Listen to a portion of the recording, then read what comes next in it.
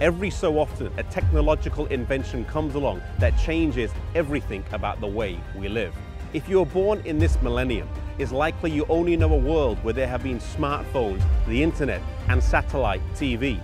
These things are as much a part of life today as putting our shoes on in the morning when we leave the house or eating breakfast first thing in the day.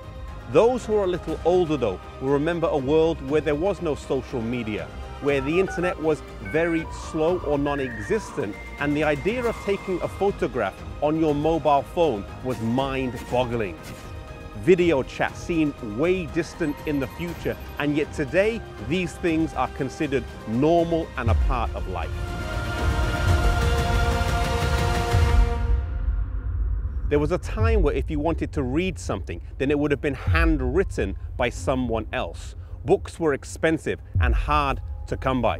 The materials were costly. Monks would write on treated skins called vellum, and a single copy of the Bible would require 300 sheepskins or 170 calfskins. Most people could not read, and the majority of books were in Latin, a language that only the most educated could understand. In the 15th century, the printing press came along and revolutionized the world of literature, fundamentally changing the way that we communicate, as it enabled the fast flow of information and led to the quick spread of new ideas. Once text could be reproduced quickly, people had access to read books that they didn't have before. A previously illiterate populace now turned into a more educated and inquisitive one.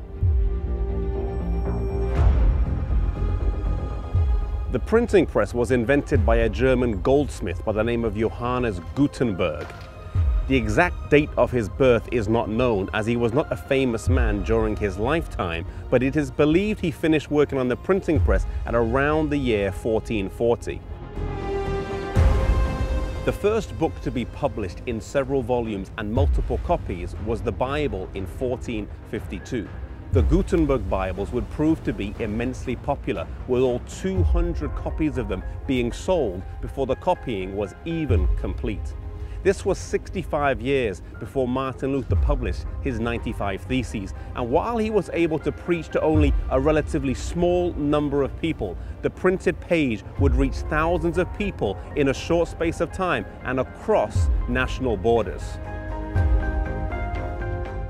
With books being translated from Latin into other languages, people naturally began to ask, why was Mass still being conducted in Latin? People began to ask why church services were not conducted in the language that members of society, regardless of their wealth or education, could actually understand.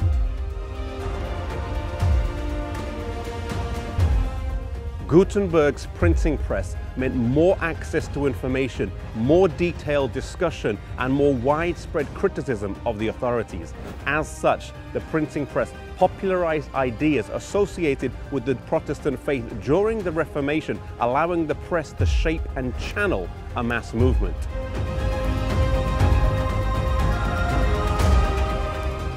The printing press removed control of written material from the Catholic Church and made it difficult for the Church to inhibit the spread of ideas that they regarded as heretical.